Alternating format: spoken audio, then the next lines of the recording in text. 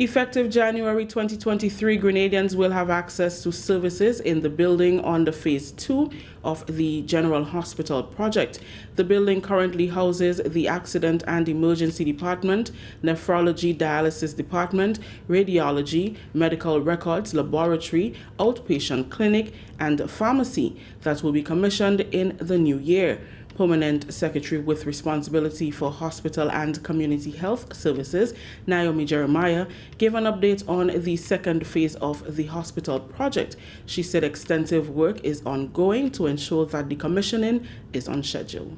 For the past years, most persons accessing services at the Accident and Emergency Unit, they have to wait outside in the elements, the rain, the sun, and the crowd there. We cannot accommodate much persons, but now with the new facility, which will be commissioning in January, as of this month we'll be operating in the new Accident and Emergency Unit, but come January the 10th we'll be commissioning the unit.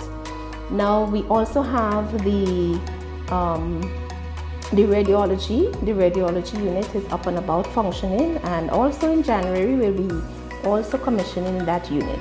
PS Jeremiah also spoke of plans to improve on services to better serve the public.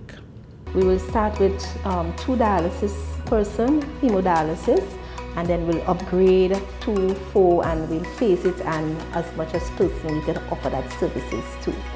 So we are indeed happy. Also, we're hoping by the time we are ready to commission the Accident and Emergency Unit, the Radiology Unit, and the Dialysis Unit, that we will have a new pharmacies relocated, and the outpatient clinic also should be up and about in a new environment.